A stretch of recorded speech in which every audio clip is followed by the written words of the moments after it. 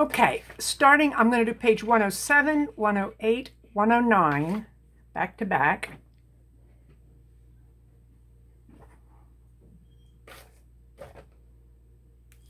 Okay.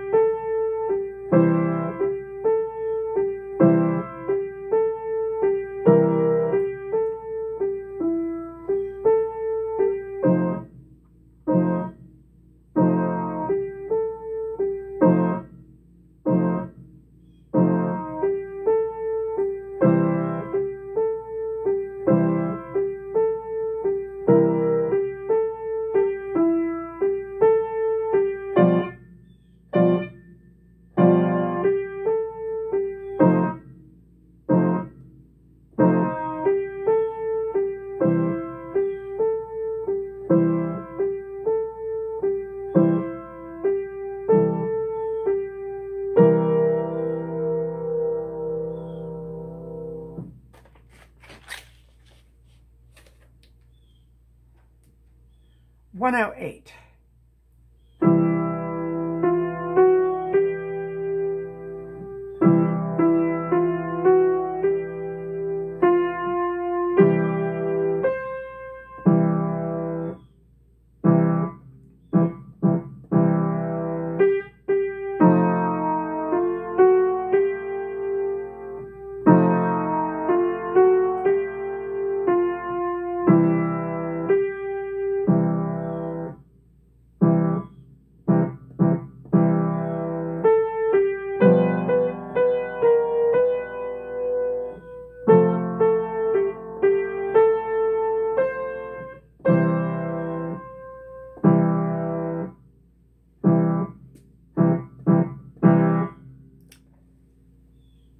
And this is 109. This was one I did not work on as much, but I put it in here as an option. So I'm going to play it one more time.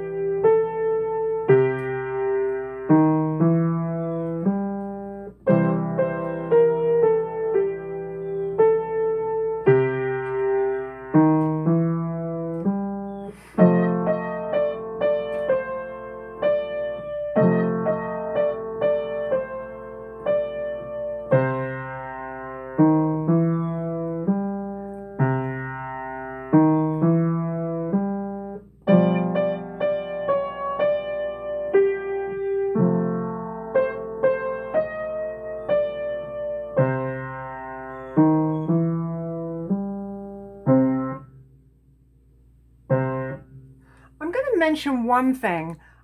I don't know if it's noticeable from the angle of the computer, the laptop, but I would think overhead it would be.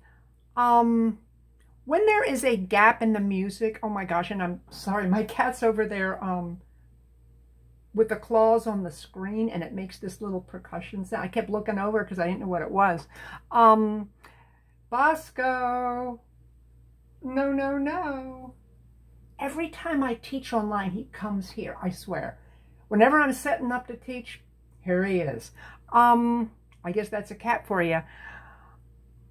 The point I was making is in these slow videos, it may be more obvious. And this is really, it's a good thing to work into your practice. When you start practicing things, you do little bits, little sections, you get things to come together. Then you kind of step back. Oh gosh, and he's banging over there. Bosco, no, no, no, no, no. Kitty, no. Oh. Come here, come away from the window. Sorry. When there's a gap, like the melody goes, let's see, where's a place where it happened? Like I'm looking at 109. Right hand, end of the second line. This is in measure 3. Now look at my right hand. I've got 3 beats of rest. that's the time. During that time, I reposition my hand. For me, this just kind of, it happens automatically, partially because I've been teaching these songs for years, but partially because when you play for longer, when you get better at reading music, and for many people, it really does take a long time. I was excellent at piano. I was very advanced as a teenager, and I thought I read well because I could learn anything, but I didn't know till I was in college. I didn't really understand what sight reading was, the ability to read both hands together even more quickly. So I worked on that for a couple of years, and that gets better. When you work at it, that gets better. And when you get better at sight reading, what you do is you learn with your eyes to take in more at once. You kind of see what's coming up ahead. When I see that rest, my eyes, even as I'm playing what I'm playing, I kind of, even during sight reading, to a certain extent, memorize the little bit I'm looking at. In that instant, memorize it, and I'm already scanning to see what's coming up. Maybe it's like driving. You're driving down the road. The driving becomes automatic. You don't think about pushing your foot down on the gas pedal. You think about going, and your body knows what to do.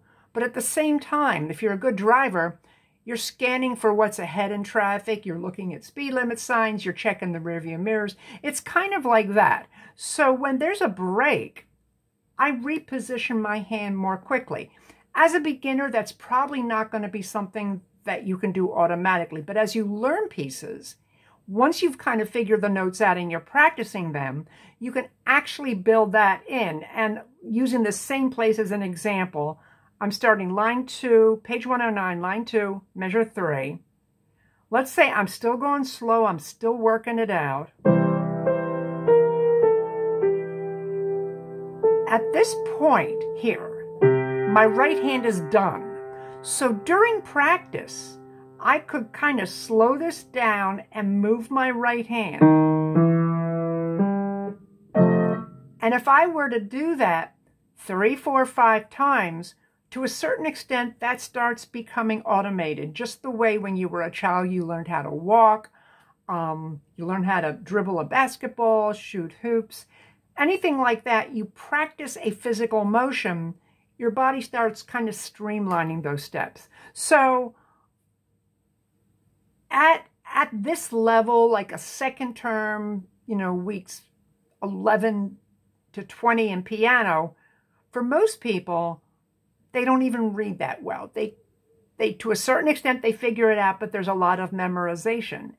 And in my opinion, that's fine. It's still very early. You've got a long time. So that being said, that means we now have videos. Last week was everything for the final.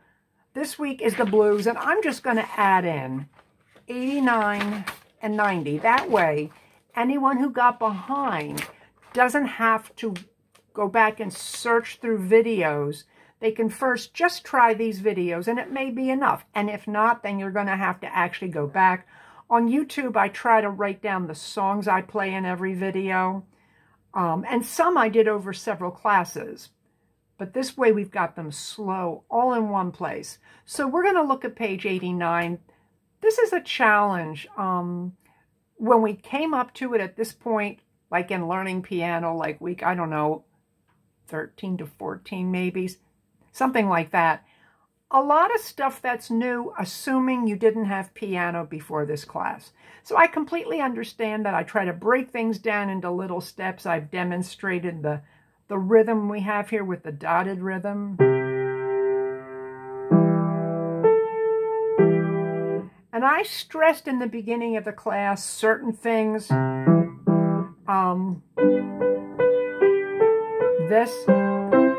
I really stress that you need to start working on this pattern because it will be coming up. So at this point, all I'm doing is slowly all the way through.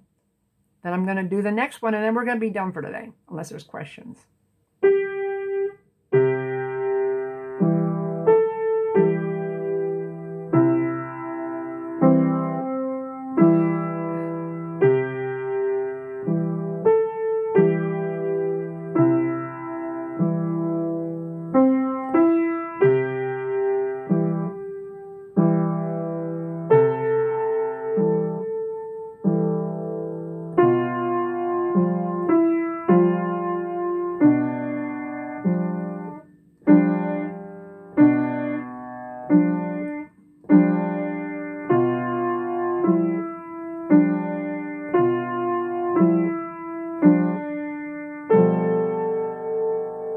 fermata. Hold that out.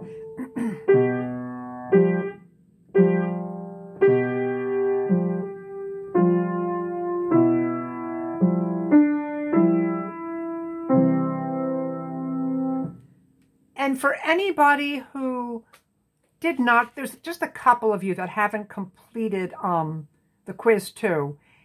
If you're still not ready with either of these, this next one is the easier technically. And at this point in the term, I would just, if you're behind, I would just work on 90.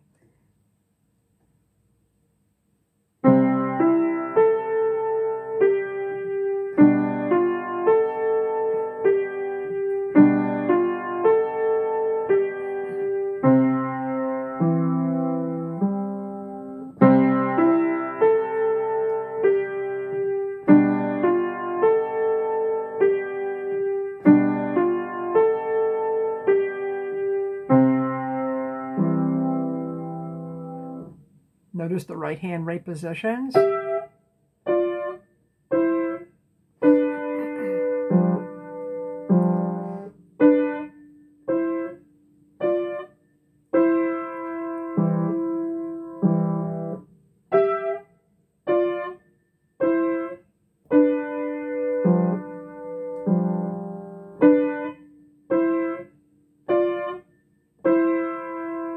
Left hand's gonna reposition.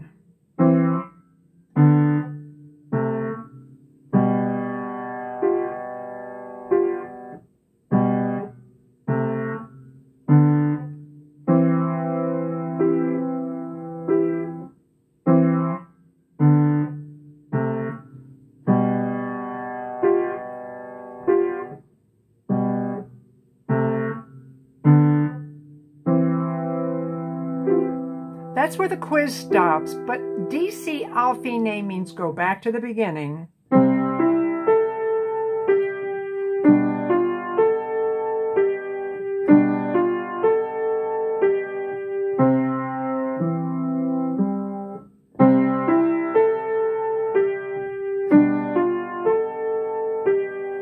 Second time, slow down. Fine and that double bar mean now we stop.